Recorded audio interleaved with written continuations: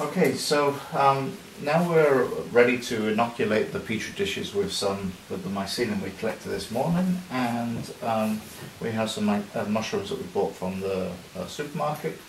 So we're going to take tissue samples and transfer them into the agar. Now I'm going to show you this not in the clean box because this is already a contaminated petri dish. But basically what you want to do is you're going to take a tissue sample. So the first thing you're going to do is sterilize the blade. Okay. Then to cool the blade, just dip it into the agar. Okay. Then take your tissue sample and then transfer that into the agar that you just used to cool your blade. So you're not getting any cross-contamination. Okay. So sterilize. Then cool, then tissue sample, petri dish, and then repeat the process. Okay? So that's what we're going to do.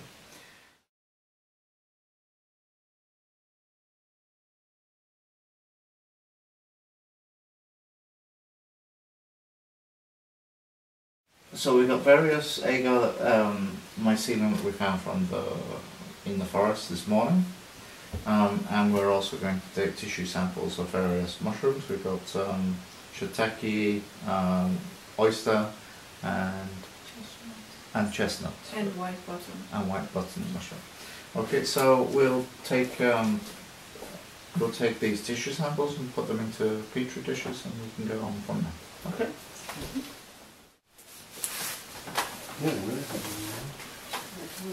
Cold it.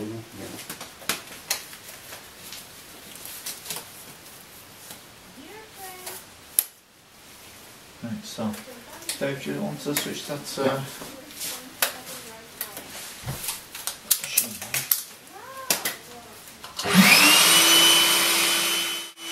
As always, sterilise everything.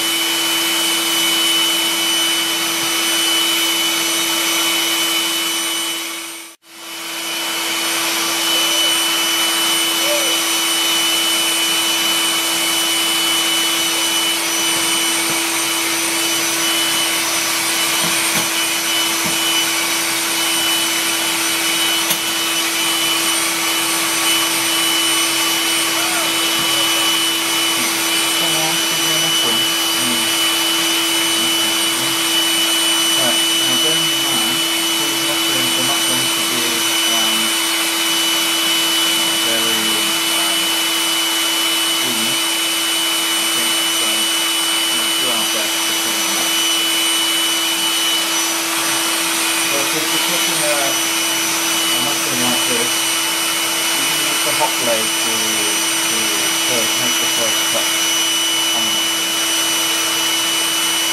If you're going to... I'm talking too loud. Oh, I'm talking quietly. Okay, sorry, I've got my earplugs in. I'm not hearing. Okay, so we're going to use a hot blade to cut the mushroom. Okay. Some people say it's best to break the mushroom rather than cut it, because that way you're not introducing your blade into the thing. But I found that if you use a hot blade to initially do the cut, so keeping your petri dishes in the clean air flow, we're now just going to fill the blade, and we're going to take we're going to be very careful here because these scalpels are very as well. And we're just going to take a tissue sample and we're going to put that into the petri dish. From the same mushroom in a slightly different location, take another sample.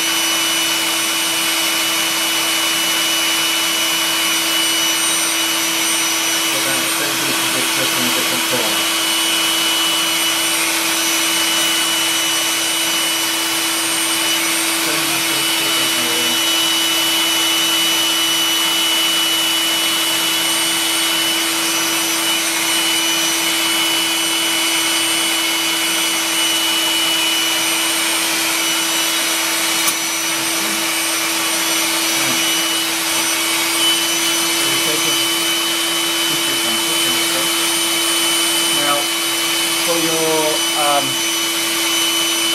your wild mushrooms,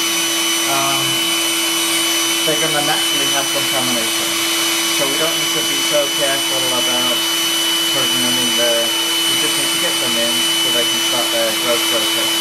And you're going to transfer them at least 2 to 3 times to get a clean. I would say more 3 to 4 because of contamination. So we'll take one of our samples that we found earlier.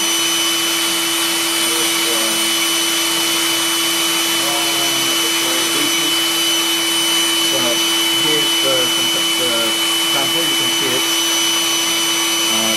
perspiring in there. You can see some moisture in the center. So tell me what to write on what that mushroom was. We'll put on and put the date on.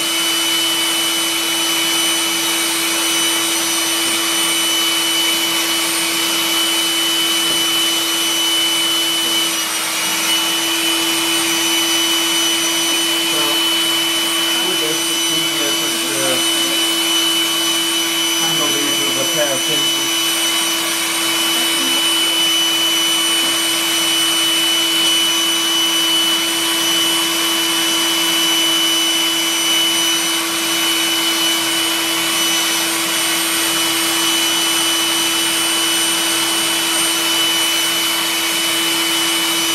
You want to slightly tap the mycelium down into the agar when you place it in the petri dish, just so it doesn't have to go searching for food. You want to get it to establish itself as quick as possible. So you just put a date on that. Cross the marker, I don't know what it is yet. Okay, so we're going to demonstrate this outside the box because the box makes an awful lot of noise, it would seem. So we're going to go through the process that you would see us doing inside the box. Whenever you're transferring mycelium material, there's always going to be a chance that you're going to get contamination. So you may have to repeat this process 2 or 3 times before you get a clean mycelium. So first of all, you're going to sterilize your blade. Okay. Then place it into the agar that you're going to be using to transfer your sample into, because what you don't want to get is any cross-contamination. So you're always doing the same thing with the same petri dish. Sterilize, work with the petri dish. So we're going to take a small tissue sample. It doesn't have to be large. You can just take a small tissue sample from this. Okay, and we just place that into the petri dish. Okay, you want to tap it slightly down so it's in contact with the petri dish so it has access to food. In a petri dish this sort of size, I reckon you can do about 3 to 4, probably ideally 3, of the same mushroom, the same tissue type in 3 locations, because you may find one works slightly better than another. And always try to collect the tissue sample from a different location on the mushroom, because you may find that in a certain area it's more alive than in another. Okay, so just tap that onto your petri dish and that's it. Sterilize and do the next one.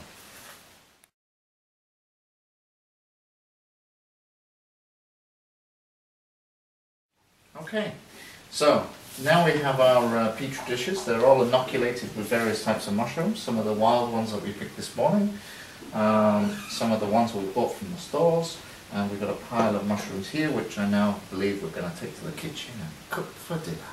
Yay!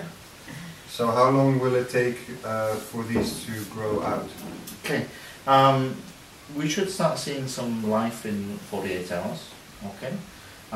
Then we've got to keep an eye on them for contaminations. If we've got enough of them, then it's up to you. Either we extract the mycelium away from the contamination, try again. It's good practice in any case to do it. Or we just remove that one. But it's we've got plenty of working ahead of us. We've got to now monitor these. Get a nice strong sample before we transport that into the spore jars that we created yesterday. Okay. So after 48 hours you would see some growth, and then how long before before you could transfer it? A week and a half, something like this. Right, okay. Yeah.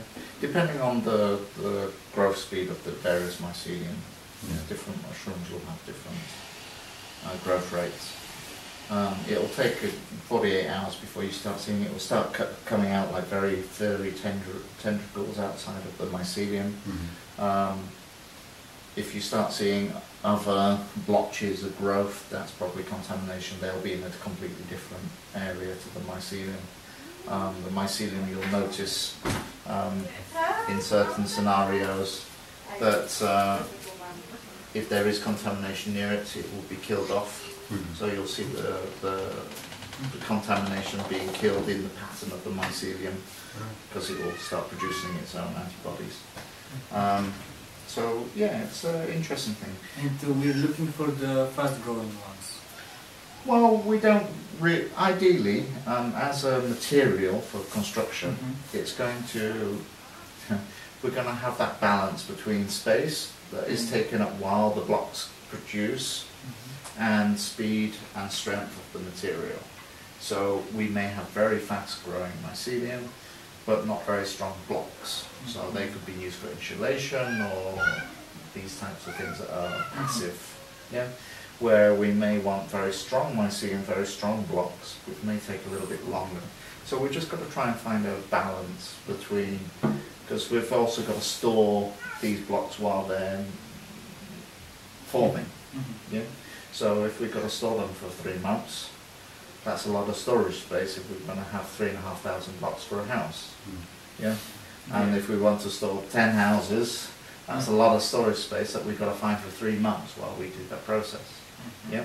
So if we only need it for a short period of time, then of course it's much better. Yeah. The first building is going to be a bit difficult, but then we can use that for storage for the second, and third, and fourth, etc. Yeah. That's not good. Alright, so I hope everybody found that interesting, and we'll be back.